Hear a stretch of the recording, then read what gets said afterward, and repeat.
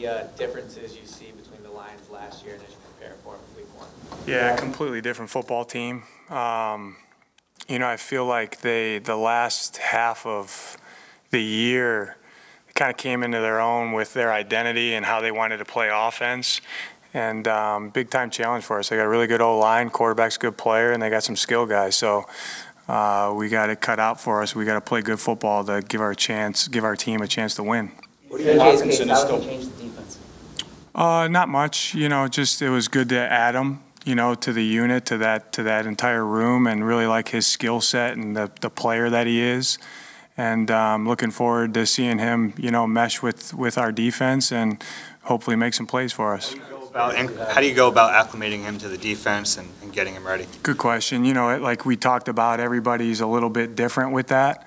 You know, DK and D. Will are obviously spending a little more time with him to try to get him caught up. And, you know, but he's very smart. He's intelligent.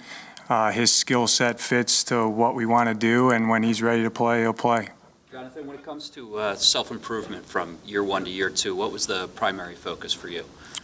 For me, just I think a lot of things. It would take us too long to go over, but you know, just trusting the players a little bit more, you know, and say, hey, this is how we're going to do things, and this is the job description. It's very clear. Here's the standard that we want to do, and from my standpoint, is being comfortable with our guys and letting them go play fast. What was it about CGJ that made you think that he could play? CJ, what is it? I don't even know. He hasn't even told me. Just, you know, looking at his tape, you know, the skill set that he brings, and he basically played a lot in the slot, but he has played safety before. But, you know, what we've talked about, a modern-day safety is doing it all. You know, coverage ability, being able to play in the box, having range, playing post-close, post-open, covering, tackling, communicating, being smart. So I feel like he's going to integrate well into the defense. T.J. Hawkinson's back for them this year. He had a pretty good game against you last year, and I guess a lot of tight ends did. Do you feel like you shored up that kind of, you know, guarding or defending tight ends in space this year with the new linebackers? Yeah, you know, a lot of that's predicated on call, you know, where certain times people that are on them have help, and certain times when people are on them, they don't have help. So I think it's just executing the call when guys know when they're matched up on them, how to defend them, where to be strong, where they're strong, and use their help accordingly. You talk so much about secondary, how much of it's trust and communication. You have just one D-back, starting D-back back from last year, so there's a lot of new pieces. They didn't play together a lot in the preseason games. Is that going to be a process till they get to the point they need to be at? Yeah, good question. I mean, that typically takes some time, but the NFL, there's not a lot of time, you know. So I feel good about where that room is at. You know, when you add, you know, new pieces but they can think and process and they're smart. Once they understand the why, then they just need some time on task to playing with each other. But, you know, going through camp, OTAs in camp, I like where that room's at, and then the addition of Chauncey, you know, they're getting him caught up to speed as well, and I think it'll be pretty seamless. I know you mentioned Denard and DK, but are you more discerning at that position because of your background? I'm discerning at all of them, but I think we got excellent coaches here, and I trust those guys fully to get done what we need to get done with all the players. So when I have to interject a little bit, I do. That is my baby, but I feel really comfortable about not touching that room because of the two coaches that we have. As far as Chauncey, like integrating into the defense, learning the new defense, like how quickly can he learn something like this, you know, coming from you know, a totally different system in such a short amount of time? Yeah, it's a little bit of a case-by-case basis, but just like with all our new guys, you know, these guys have all played football before. It's not, you know, rocket science. You hear me say that a lot.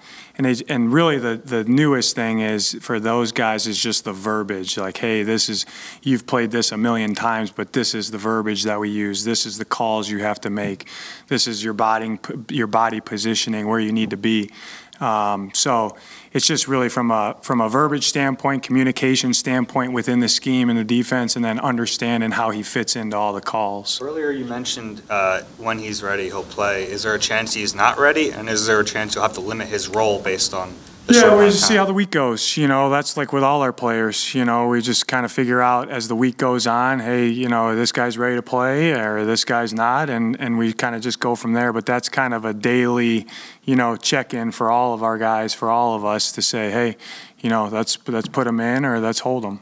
I mean, it's a little different with him though, right? I mean, do you have benchmarks he has to hit to know those things? Yeah, execution benchmarks in practice. So when he's, like I said, when he's ready to play, we'll put him in there. In your experience, JG, I'm sure you've had other players you had to ramp up pretty quickly. Is there sort of a limit to how much you can teach somebody in, say, a 10-day span? I know you say each player's different, but is there sort of, you can't have everything. Yeah, that's right. You're right, John. I think from the standpoint of once he gets something, like any player, once he gets a concept and gets a call, then you move on and you see, there will always be sticking points of, there's a lot of adjustments in this call. Maybe we steer clear of that one. Or, hey, we know we're going to need this call. We got to learn this one. So certain calls are a little bit easier than other ones. And it's just, you just got to kind of, your instincts of being a coach, hey, that he's ready for this or he isn't ready for this, and then you make the decision and go. What's your comfort level with Kayvon, with Avante, if he's got to play some safety, with Reed, if those guys need to play some Very snaps? very comfortable with that whole room, excited about that room, and anybody that's up on game day, I feel good about putting in the game. That said, with Anthony Harris, what happened there, and how tough is that to lose someone, pro's pro this late? Yeah, I mean, you guys know I love Anthony, and he's done a great job for us and helped us a lot last year. But when we had the chance to add Chauncey, that's what we decided to do, and that kind of went into the decision of letting him go, and wish Anthony the best, but feel really good about that room. Think about how Fletcher approached this offseason after getting cut and having returned. The only thing I know about Fletch is he comes in here and works, and he's the standard of effort and how to practice and play. So, and that's why he's one of our captains. So I love where Fletch's game's at right now, and he's going to be a huge part to this defense. Most curious to learn about your team, getting to see them play. Say it one more time. What are you most curious to learn about your defense, getting to see them? Just like we kind of talked about, you're excited for week one. They all count the same. All 17 games count the same. But I always tell guys, week one, you haven't played in a while. When it counts. I'm excited to see us go into to the game, and like the head coach talks about dog mentality, and see us kind of make some plays, fly around, and when things aren't going our way, how we respond. And that's been a positive thing from our defense the entire training camp, and just excited to go see them play and have fun. What amount and type of growth did you see from Jordan Davis and Nakobe Dean this summer? A lot, just like all our rookies, it's a big time, learning curve for those guys, whether they, played a similar way or didn't play a similar way. But the things that we identified with Jordan, hey, you got to get better at, he's gotten better at. The same thing with all our new guys, and, excited where they are. And like I said, like if they're up on game day, we feel comfortable with them going in there and executing everything that they need to execute to help us win. Are TJ and Kaiser the clear top two, or will Nakobe rotate in? Yeah, I'm not going to get into who's starting and all that, but there's a very specific role for all those guys in that room, and again, we feel good about those guys in their roles right now. You were asked earlier about, going into year two as the coordinator. What have you noticed about Nick going into year two as the head coach? He's a good football coach, man. I think he's the epitome of whatever we do, there's always reasons behind it.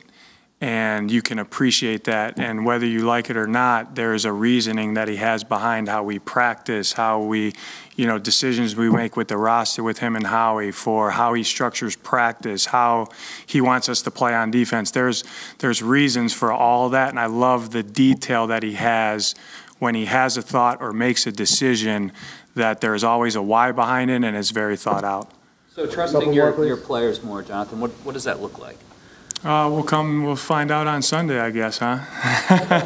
Well, no, I'll answer that is,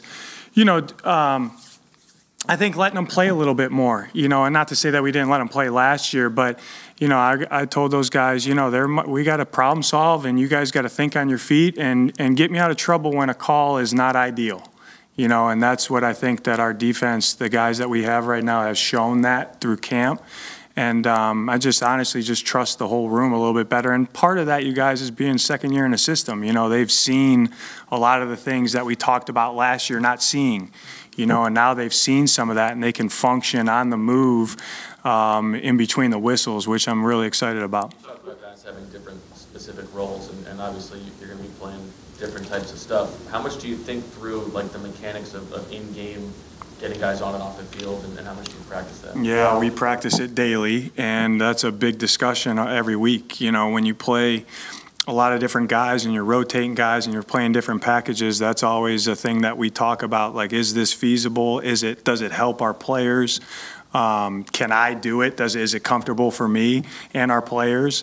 And that's always kind of a game-by-game case. Good question. One thing that you would really like to see this defense better at than last season? Probably take the ball away a little bit more, affect the quarterback a little bit more, and be consistent. You know, because you guys saw there's certain games where we played lights out and certain games we didn't. So I would like us to always, on defense, the defensive side of the ball, my responsibility is to make sure that the defense and the coaches, to make sure the defense is giving our team a chance to win the game. And excited about that opportunity and challenge. Thank you. Thank you, guys. Appreciate it.